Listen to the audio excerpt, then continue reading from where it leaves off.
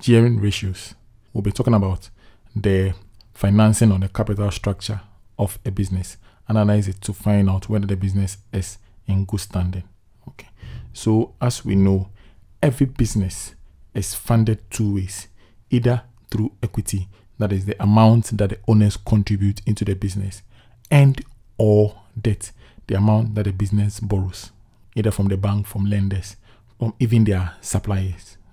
All these sources of funding do not come for free. They come at a cost, meaning the owners or the shareholders will demand dividend from the business by contributing the money into it, and the bank or the investors will expect interest. Of the two, equity is less risky than debt. This is so because the debt holders, whenever they give the money to the business, they expect return, that is the interest, at periodic intervals without fail, whether the business makes profit or not. So if they invest into the business and the business locks its doors and goes to sleep, the business is mandated to pay them the agreed returns at the specified periods. Unlike equity, they get paid their dividend when the business makes profit. To the holders, it is not risky. To the debt holder, they will want to invest debt because they are short of their money legally. It is riskier for the equity holder because they only get paid when the business makes profit and it is declared. And again, they are the last to be paid. The debt holders will have to be serviced first before the equity holders. Now, debt can be advantageous in certain ways, in as much as it is riskier than equity. One, because it can be cheaper than equity, because equity holders face a lot of risk. They demand a lot of returns. Debt holders face less risk, so they will demand less returns comparatively. Secondly, it is okay to go for debt so that you maintain your capital structure. The more people you invite into the ownership corridors of your business, the less control management has. There has to be more people who have to come together and decide the path of the business, which might delay. But when you go for debt, all you need to service them is their interest, and you maintain your controlling power. Now, when we come to gearing ratios, it is a group of ratios that measures the proportion of a business's equity to its debt. It tells of how a business's operation or asset is funded. Is it being funded by the shareholders or the borrowers? Or if both, what proportion stands in the business? Lastly, this ratio is most meaningful when you compare to either the prior year of the business to a chosen competitor or industry set standard. Okay, because in certain industries, a highly geared ratio can be okay because the business has monopoly, the business has sure way of selling its goods, so there wouldn't be any risk of them defaulting. Let's look at the importance of gearing ratio. The first is that investors use it in analyzing whether a business is fit for them to come in.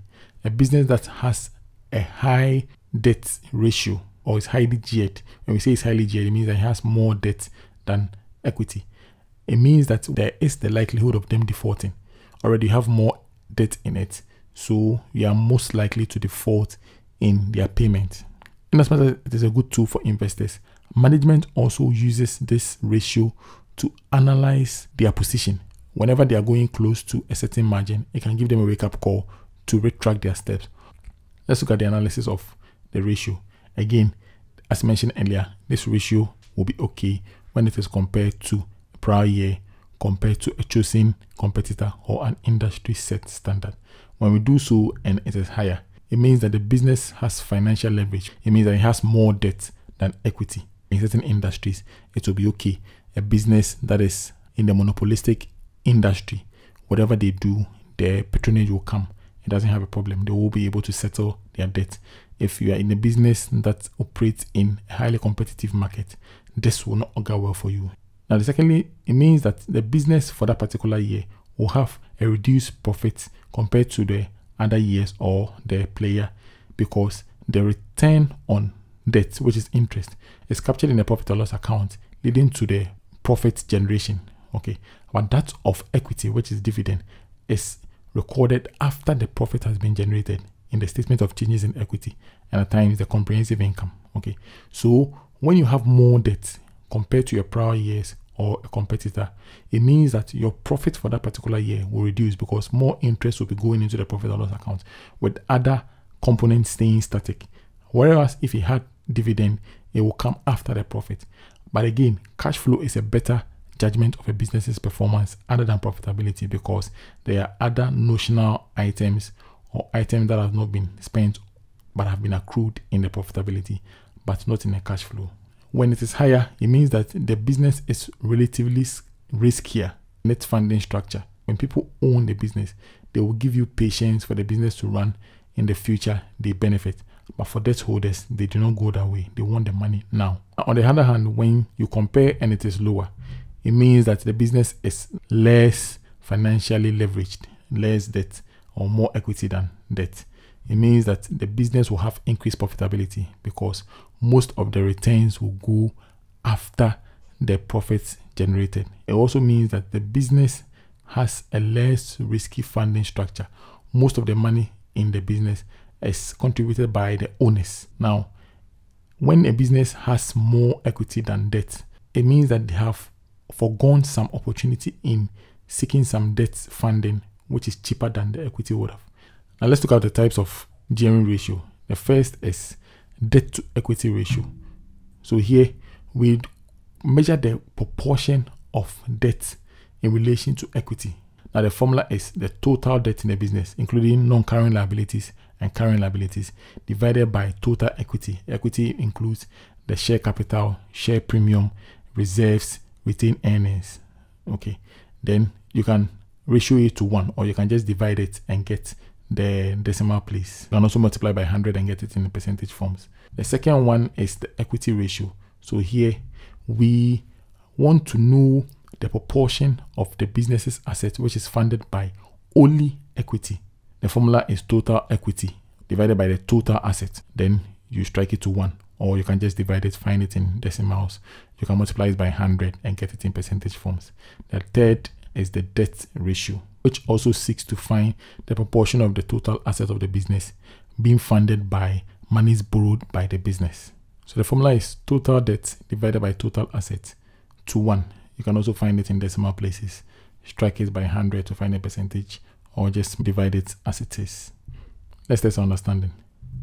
So this is an extract of a statement of financial position as at 31st December 2021. We have the property, plant and equipment, that is an non-current asset.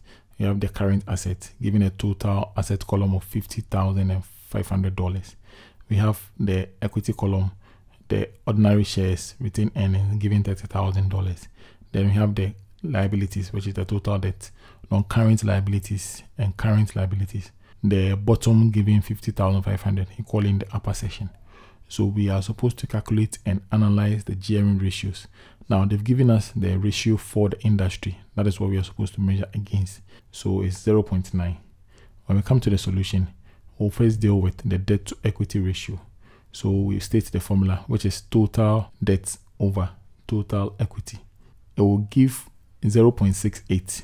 We found out by dividing the total debt of $20,500 by $30,000 of equity. When we analyze it, it means that the debt is 68% of equity. It's left with only 22% for it to equal the equity.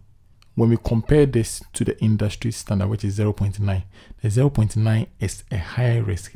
Ideally, anything above 0.5 a ratio is considered high. But if you look at the industry, they have set theirs to 0.9. So this business, in as much as their 0.68 is above 0.5 compared to the standard, it is okay.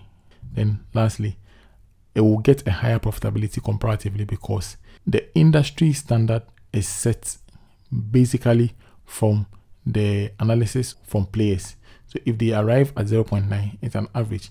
So if the business is doing lesser than that, it means that for that particular year, the business's profit will be higher than that of other players. We'll move to the second part, which is the equity ratio. Restate the formula, total equity over total asset. We got 0.59. We got that by dividing the $30,000 of equity by $50,500 of total asset. We analyze this. 59% of the total asset of the business was funded by monies contributed by the owners. Again, this is a better metrics because it's still less than the 0.9. It means that the business is doing well. I mean, we can't just jump into conclusion. We have to still find out what is happening.